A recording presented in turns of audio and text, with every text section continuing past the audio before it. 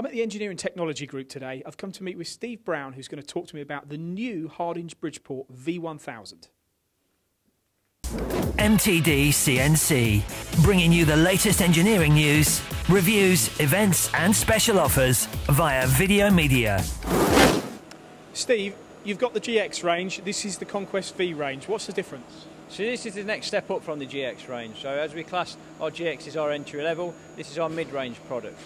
So what makes it a mid-range product? Mid-range product being that it comes with 30 tools, so a quick arm, fast arm ATC, 12,000 RPM spindle with 20/3 spindle coolant. So these features are now standard with the V machine? Yes, that's right. So where we took the GX, where we had a bog standard machine, 8,000 RPM spindle, if you was to add options onto that machine, if the customer wanted to go to the next level, this is the product. We'd just move product rather than spec up a stock machine. It looks slightly different as well in its fascia, in its aesthetic look. Yes. Is there a reason behind that? Is it because you want to differentiate from the GX range?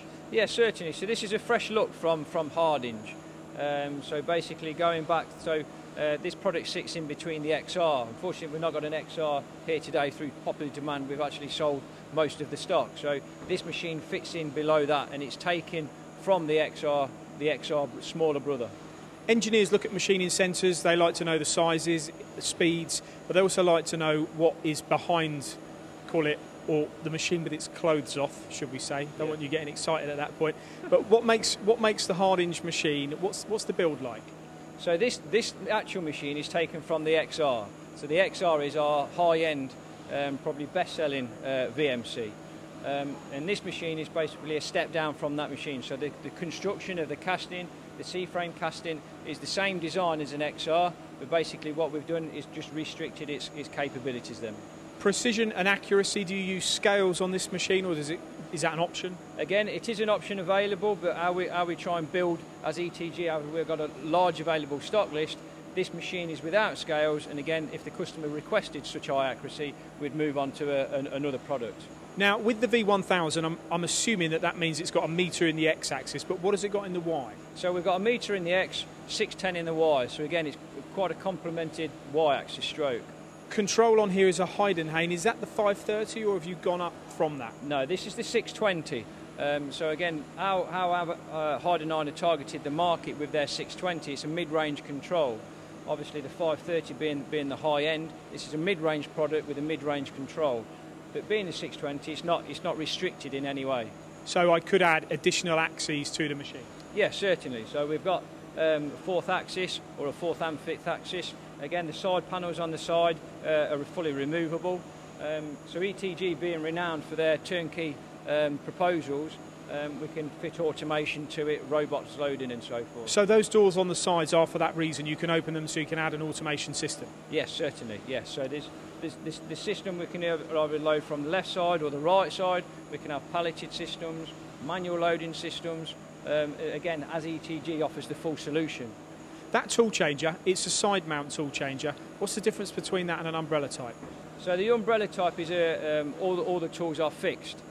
This is a random selection, so basically your chip-to-chip time is a lot quicker. So where the GX range we would put in, and the customer is probably not too worried about cycle time and the chip-to-chip time, this machine would be suited into a production environment.